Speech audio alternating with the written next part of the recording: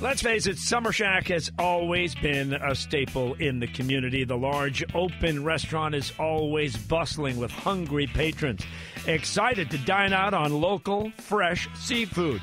The theme here is food is love, and it's evident in every dish you see. When you're looking for the healthier plates, go with the fan favorite, red beet and roasted kale salad. I do love the salad because of the sweetness of the beets, all well combined with some chickpeas and the crunchiness of the kale, and the hint of lemon on a house vinaigrette is the best. The seared tuna is coated in a sesame crust, served with an Asian cucumber slaw, and topped with a soy ginger sauce to give it a little kick, if you will. One of my other favorite dishes on the menu is the planked salmon.